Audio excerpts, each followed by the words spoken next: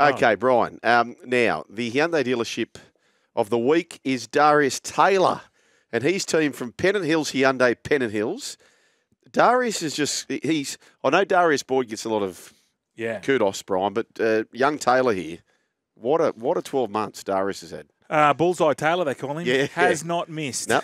Old BT just does not miss. Whether it's darts, whether it's pool, whether it's selling cars, does not miss. So Doesn't miss. Go down and see Bullseye. Yep, contact Bullseye Darius and his team to test drive the all-new Hyundai Kona, imagined to be bold. Round 6 preview, Brian. We spoke about that wonderful evening. Were you down 16-2? 16-2 at half-time. Did you lead 2-0? Where'd the 2 come from? Would have been a Fitzy. Might have been a must have Good been 2-0. kick of Fitzy too, wasn't he? Fitzy was very good. After making all those tackles, my tackles, and he had to go and kick goals as well. I know. I think you're right. We took the 2 early. Too early. And then it was just unanswered, 16 points. Yep. See you later. So Gal, he tells the story about when they played Melbourne during the year, they took a 2-0 lead and ended up getting beat 30-2 or something. In the grand final, same thing presented itself. And he's going, what do I do? Last time I took the 2, they lapped us. But he took the 2, and they won by 2. Well, there you go. There you go. Dreams are free. Dreams are free, Brian. All ships rise with the tide. Correct. Unless they're badly wrapped. Yes. And then you're in trouble. Then you're in big trouble. Okay, let's get into this. Dylan Lucas fills in. You like Dylan Lucas, don't you, Brian? I do. He's a centre come back row, which they always seem to do. Yep. I got a lot of time for him. I said he's an Origin player, potentially. Yep. What about Gregory Marzu? Is he back? Is he? Well, he's on the extended list. Do we see Gregory Marzu? Would he be on there if he wasn't playing? Nope. So you see him playing? I see him playing. I see it might be Jenko might have to. Which he's been great. Yep. You know what I'm tipping, Brian? Tommy J. I'm tipping a breakout game for Kai Pearce-Paul. KPP. Because he hasn't yet scored in the National Rugby League. He's on the left-hand side. We know the Knights love going to the left-hand side. Yeah. The right-hand side for the Roosters is brand new. It's really hard defence when you haven't played with each other a lot. So you're going to have Connor Watson, who's been a good friend of the show, by the way. We wish him all the best. Yep. On the right-hand side of Connor Watson's Jennings in game 300. Yep. And then you've got young Junior Ponga. Yep. So that's a brand new right edge. Yes. I think Kai Pearce-Paul, it'll be the coming of age for this young man. Well, I hope you're wrong. Yeah. I think the Roosters can win this. Yep. I think backs against the wall. Trent Robinson needs to bring out some of his best motivation speeches. I don't think it's going to be tough for him, but I think the bounce back factor, they were dreadful, and they'll be the first to admit against the Dogs. So Chooks for me, not by much. Becoming quite the fortress. The Knights have won 8 of their past 9 at McDonald Jones Stadium. Here's Adam O'Brien, the coach, talking about the Sydney Roosters. And, of course, he was an assistant coach to Robbo there as well. No, definitely not. They've got plenty of depth. I think whilst they're missing a couple of individuals, they'll be looking for a team-based performance. You know, the team-first actions, effort areas, that's what they'll be relying on, winning as a team. So, we haven't focused a hell of a lot on them. It's been more on us, which I know is a cliche, but they're still a really formidable team to play against. Okay, there you go. Adam O'Brien just playing straight bat there, Brian. Yeah, are you confident on the Knights? No, you're not. I'm not confident. No. It's a flip of the coin. Okay. I think the Knights are too short actually in the market, but I don't know how to read the Knights. The Roosters, Brian. They're back to their old sort of Keary ways. needs a day out. Well, I think Keary, he loves the responsibility of running the team. When we've been saying this, we don't know whether that works. Well, it doesn't work. The Sam Walker Keary combo. It does. It's such a predicament for Robbo, isn't it? It is. But I thought the second half, he really stood up. Yeah. He was doing a lot of the kicking. I think that's what he needs. I think he likes the responsibility, Luke Keary. We saw it in the grand final when Cooper Cronk was there. I think he sort of froths on being the man. And the old left centre of New South Wales plays game 300, Michael Jennings, taking on the man who's now got that position. Oh, yes, of course. Yeah. Yeah, so that'll be a battle. 35-year-old. Yep. Don't know whether he might finish the game in the centres. You know, he might get the cramps. You know, Angus Crichton might have to go out there and fill him. But it's going to be a great game. Can't wait for it. The Storm taking on the Bulldogs. Ryan Pappenhausen hasn't played them for a while, but last time he did, he scored 4 tries. Jacob Kiros goes to centre. Fox returns to the wing. Kurt Mann is out. Jamin Salmon, as you said, is swimming upstream. He moves to 13. Josh Curran comes into the second row. Debuts on the bench, and you know a little bit about Bailey Haywood, and Puasa Farmasili is back.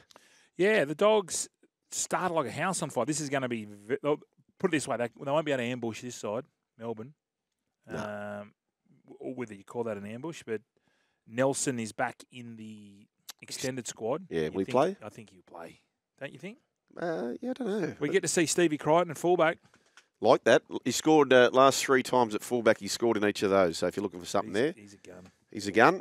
Broncos and the Dolphins, Battle of Brisbane, heaving crowd. This is a great thing for the game, isn't it?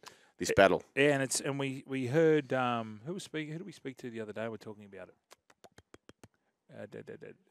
Oh yeah, Lee Breeze. Yeah. Breezy, sorry. How that it's fast becoming a sort of quite the derby. So I expect Brisbane to win. Reece Walsh is back with that beautiful new headgear. Have you seen it? It's pink. I haven't seen it. Yeah. Is it different to a regular headgear? I think there's like a little flap on there that covers his eye. Right. Like a bit like a baseball helmet, is it? Yeah, something. It's got a little baseball flap. Not quite as big as the baseball one, but it's got a little chunk. I saw the one on training. Surely he doesn't play in a pink. He would. He Fine would. boy. I know he wears the pink, but it's great. easy to Mate, spot. pink tights, pink socks. I know, but it's easy to spot. He Here don't comes. give rats. He doesn't give a rats. Nah, he don't give rats. Sponoed? Yeah. He's doing ads for a Ralph Lauren. Is he? That's the big dosh I there. was doing ads for Ralph Harris. The Broncos and the Dolphins, Brian. Yes. Saved by the tourist. Adam Reynolds had this to say on Jock Madden. Yeah, he's definitely more than ready. I love Jock. He's a great kid. He's a learner. He gets the team around the park very well. He does his job very well. And, if anything, we need to be better around him. Support him a bit more. And he's a great player. He's fast. He takes the line on. He's got a lot of great attributes to his game. And, unfortunately, the games that he's been playing in, we sort of haven't been well as a team. So that's no knock on Jock. He's a fantastic player, and no doubt he'll do his job. I think he's a good player, Brian. Jock Madden. Schoolboy alert? Is he a schoolboy? Jock Madden. Yeah. I don't think. Oh, I don't know. I don't know. I thought you'd know that for sure. Yeah, Jock Madden. He may have been. It rings a bell. Selwyn Cobbo, by the way, last year, the 2 games against the Dolphins, he scored 4 tries. Hasn't yet scored this year, Selwyn Cobbo, in that left centre position. Massive game. Dolphins are a chance. If Herbie and Herbie's out. Yeah, if he was playing and Kafusi's obviously out, Flegger's named. I don't think he'll play. No. If he is, he can't be 100%. No, that's right. That's the only reason I don't think they can get the cash. Broncos for me, but not by much. No cash here. Warriors and the Seagulls, massive game. Massive game. Dallin Watene-Lesnak comes back. Kurt Capewell returns. As you mentioned earlier, Brian, depth central. Roger goes to centre. What a luxury that is. How many clubs would be in a position to push Roger to the centres? Not too many, I dare say. Pompey drops out of the 17, who's been pretty good. Very good. Mitch Barnett moves to prop. Bunty Afua is out injured. Ben Trebojevic moves to the centres. Yep. So he's up against Rog. Ben against the Dodger. He's up against the Dodger. That's a big ask, isn't it? Garrick's out with the concussion protocols. The Seagulls have won. Well, they haven't won in Auckland since 2017, and the Warriors have won 6 of the past 7 at Go Media Stadium. So we both believe they're legit, don't we? The Warriors. Yeah, I think they get the job done here. Just in speaking of, we had the boxers in before, boxing terminology. Roger, have you seen what Roger does? When he plays, I notice he uses his left foot early doors. It's like a jab. Oh yeah. And then fakes with the left, and then goes out right foot. It is phenomenal. He did it against... Just to take him away a little bit. Yeah. He always sort of comes off his left foot coming back in, but then he works it out and he'll go fake with the left off the right and runs around him. Watch him. Watch him tomorrow. What a player. What a player. Can't wait to see that.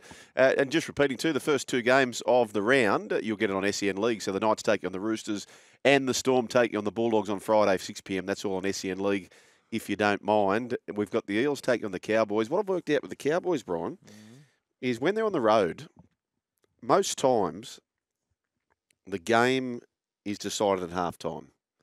So the Cowboys have either turned up, lead at halftime, go on and win the match, or they've been stuck in the gate and the other team leads all the way and wins a match. It's a bit of a trend. Okay. Well, I've gone for the Eels here, only because... Mustard. Well, that and the fact of the bounce back factor. Yeah. Bounce back. This is what rugby league does. So you've got 7 days to make it right. They've got a terrific record there. I think they've won 10 out of the last 12. Combank, yes. Combank. Yes. So, and I'm just still worried about the Cowboys' defence. I know. They seem to be. Can they win the comp, Cowboys? No. And I've had a bet on them. He man me. What are they missing? Well, what is it? I think it's all up between the ears. They just sort of look like they're world beaters. Val gets the ball and they go, look at this. They march down 100 metres and then they'll give away a penalty or an error and it's like their heads go down. Yeah. And they just sort of lose their way. Interesting. I don't know what it is about them, but at the moment, defensively, they are a real worry. Blaze of Glory dropped. Thoughts? I can't believe that. I can't believe. Well, why not throw him on the wing? Yeah, well Mike Acevo's been resold. Yeah. So the wingers are going to be Russell and Simonson, I think. Look, that Morgan Harper, all due respect, yep. I think there's more upside with Blaze than Morgan. I think so. 9 of the last 12 at Combank Stadium, as you quite rightly say, Brian. Gutho scored 7 in his last 9 games at Combank. And Scott Drinkwater plays his 100th NRL match. Yeah, he's good to watch, isn't he? Oh, he's great to watch. He's great. Well, he's the man now. He's taken over. When they get down to good ball, I know Tommy Dearden's a skipper and playing 6, but Drinky gets in there and starts. Yep. He's the go-to. Yep, he's the go-to. All right. The big news, of course, and we've been speaking about this. Mal Meninga, according to foxsports.com.au, and James Hooper has been linked to the South Sydney Rabbitohs to be the interim coach potentially if that plays out. And you reckon it's going to happen, don't you, Brian? It looks that way. I was told so. What do the players do here? Do the players say, righto, we're going to do it for JD? He's been there for. Well, as an assistant, he's been there 3 or 4 years now. Do the players respond and go, we know you're going, JD, we're going to send you off with this? The only way I can speak about this is I remember Tim Sheens had been announced as coming to the Tigers. Yeah. And he turned up to a game and we were going like a busted and the Tigers had a massive game. Just having them there, knowing that, okay, we're thinking ahead now. I need to impress the new coach. Yeah, okay, you think it's that. So more so the incoming coach, not the outgoing coach. Yes, I think so. But in saying that, my concern for this is Hamlin Newelly's been named on an extended bench. He's every chance of coming back.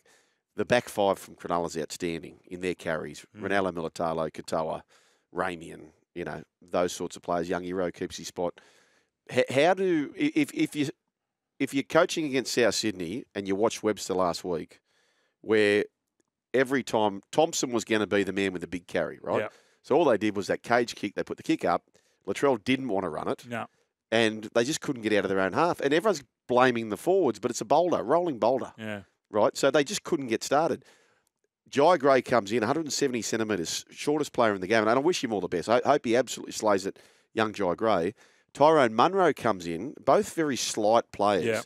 So if Fitzgibbon and co copy exactly what Webster did, and in this case it's going to be Tane Milne on the wing, then how do they get out of their own end? Yeah, they're going to. Yeah, well, that's right. So maybe they're going to have to play a little bit smarter. Make sure they get up there and put a little pressure on Nico Hines. They're going to do it tough without Damien Cook there at 9. They've got the young kid there. Remember Zulo? Yep. Different sort of player. He sort of brings the forwards onto the ball. Big.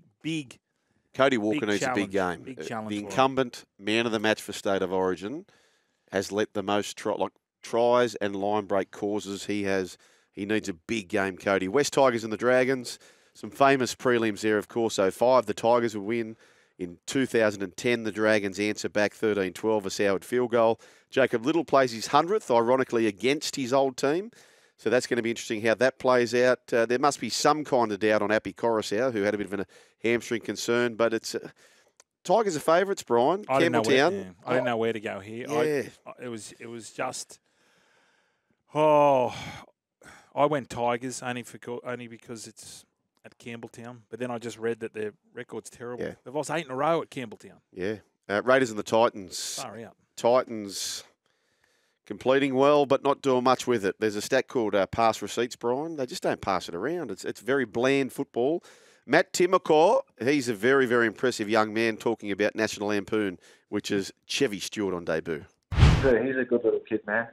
He's so energetic, whether it's on or off the field. He's always got a big smile on his face.